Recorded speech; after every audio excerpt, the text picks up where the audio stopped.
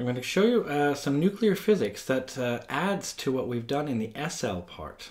First of all, we have this equation. Well, I like this from Big Bang Theory. What did the nuclear physicist have for lunch? Fish and chips. And so a nuclear physicist, he actually had a boat, and it was called Gone Fission. Get it?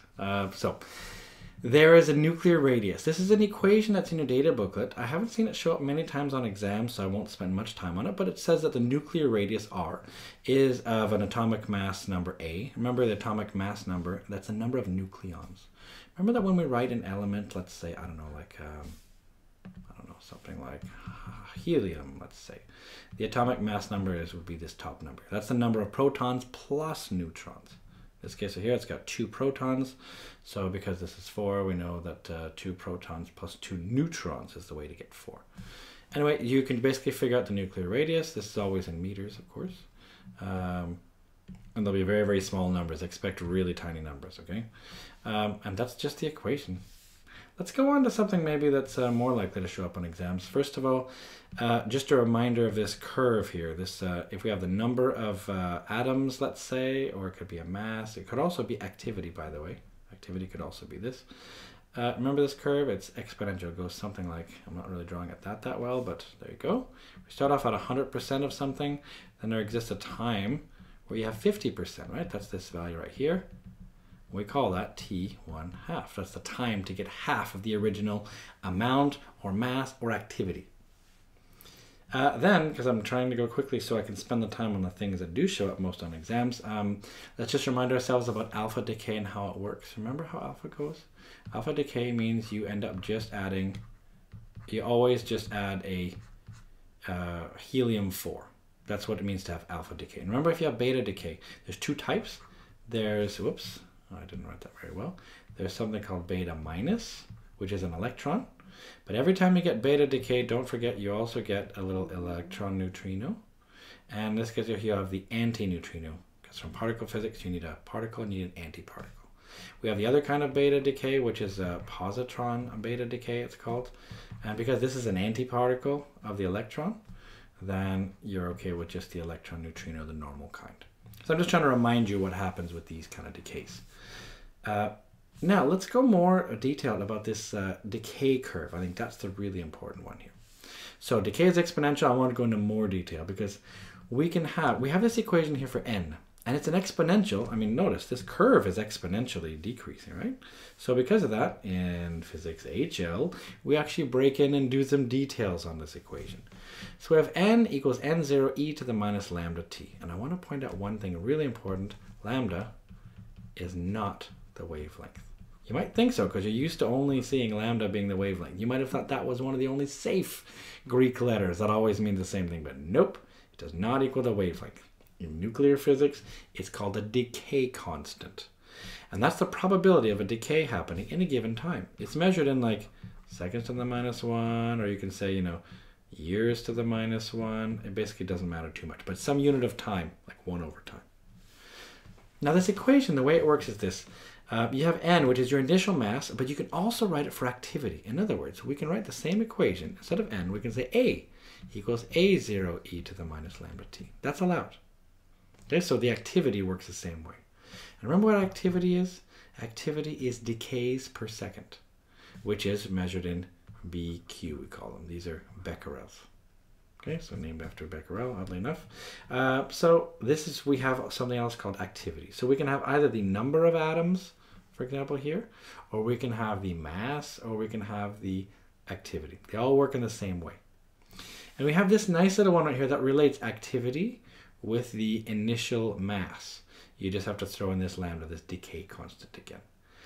Now, what's interesting is that you should really know how to do this derivation of the decay constant and the half-life equation, because this is something I think it's really, really important to know. Also because this is not in your data booklet. I can't find it, at least, unless it's in a secret place. I can't find it. So we have this equation you should be able to come up with to relate lambda, this decay constant, with the half-life. And I want to just briefly go over with you how we actually do that derivation. It's good news, it's not hard. So how do we do the derivation? Well, we start off by saying we're going to use this equation, n equals n0, except we're going to define something. We're going to say at t equals t1 half. In other words, when we are at the half-life, Can you tell me or think about what do you think n is compared to n0?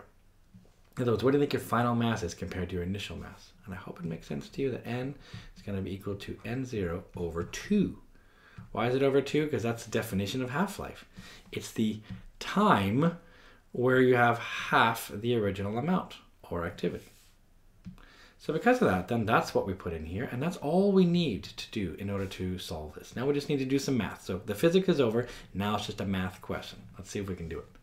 So instead of n, I write in n0 over 2. So watch carefully. So n0 over 2 equals n0.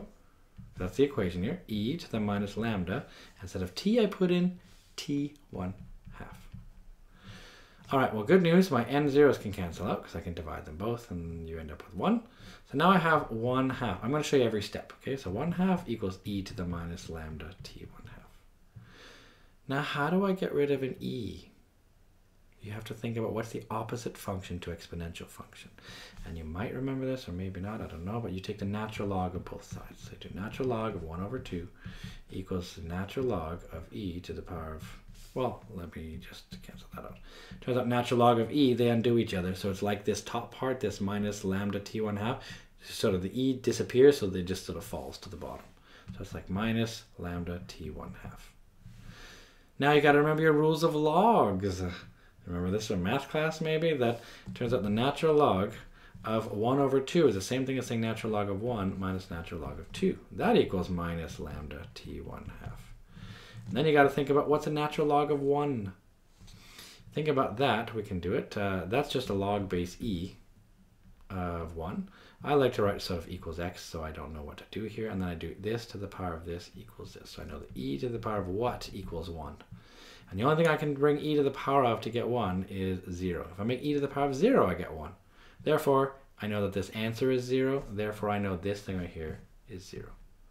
Because of that, I have minus ln2 equals minus lambda t1 half. Do you notice what happens with the minuses? They're going to disappear, or they're going to become pluses. All right. So basically, do you notice now I have, let's say I can solve for t1 half, couldn't I? I can say t1 half equals, let's see here, it could be ln2, natural log of 2, divided by lambda. And this is the equation you need to use. Of course, you can do the other version. You can say lambda equals ln2 over t1 half. So this is super important, but do you see how you can do the derivation? It may not be very fun, but if you tried it once or twice, you'll be fine. Now comes an example. Because by the way, you are fully expected in physics HL to be able to solve for t. They do expect you to be able to get to t here. In SL kind of questions, they're always really simple, where it's always a multiple of the half-life, so it's really easy. In this case, nope, it could be any time. Here's an example from an exam. So it's an example. Or that's too bad. So we have a sample of cesium-134. So let's maybe write that down right away before I forget. So it's cesium-134. And I don't know which atomic number is. We'll just leave it. Has initial activity of this number. So this right here, this is A0. A0 equals 4.7 times 10 to the 8 becquerel. I know its half-life is 2.1 years. All right, so I know T1 half is 2.1 years. And you can leave it at years, actually. You're allowed to do that. Now, what's a decay constant? That's lambda. So remember we have this equation here. We have T1 half equals ln2 over lambda. So you can see I can also say then that lambda, I guess if I multiply both sides by lambda, I have lambda equals ln2 over T1 half. So I'm going to put that in. Lambda is ln of 2 over T1 half. Let me calculate that. It's ln2 over my half-life, which is 2.1 years. And notice my units, I'm going to get lambda is something over years. So I'm going to do natural log of 2. I'm going to divide that answer by 2.1. I end up with lambda is 0. I'll do two significant figures, so 0.33. And I can say years to the minus 1. All right, that's my decay constant. That tells me the probability of a decay happening per year. In this case here, it's not very big. Well, it's actually fairly big. I guess it's 33% in a given year. I guess it's not really much. Let's calculate the time in years it takes for the activity to drop to this amount of becquerels here. This is, let's figure that out. So here, if we want activity, we can do this equation for activity. I showed you it. It was this one here. A equals A0 e to the minus lambda t. So here I want to solve for t, but I got to put in what I know here. I'm given, let's put it in purple maybe, A, the final activity is this 1.7 times 10 to the 7. That's becquerels. That's the final activity. The initial activity we're given is 4.7 times 10 to the 8 e to the power of minus, and here we put in 0.33. Now this is per year, and I'm going to multiply that by time in years. So the good news is it'll all work out really nicely, I think. We just got to divide these two numbers. So I'm going to do 1.7 times 10 to the 7 divided by this just to figure out what answer I get here. So that equals this right here. So let's do this. So 1.7 times 10 to the 7. Take that answer, divide it by 4.7 times 10 to the 8. I end up with this number here, 0.03617, something like that, equals e to the whatever. Now what do I do to solve this? Remember, I do ln of this answer. That equals minus 0.33t. So I'm going to do that. So I'm going to do ln of this answer. So ln answer. I get some number. And I'm going to take that and divide it by t. See that? So t is going to equal, I'm going to get some number here. So do you see I would do ln of this answer here. I divide that by negative 0.33. I end up with an answer of t equals 10.059. Now I'm allowed two significant figures, aren't I? I've got 4.7, 2.1. Yeah, so I can just say then t equals just 10, I guess, years. So this will take you about 10 years to have an activity go from 4.7 times 10 to the 8 decays per second down to 1.7 times 10 to the 7 decays per second. So this is sort of what it tells you here. I think this is really important because we practiced how to do this by solving for t.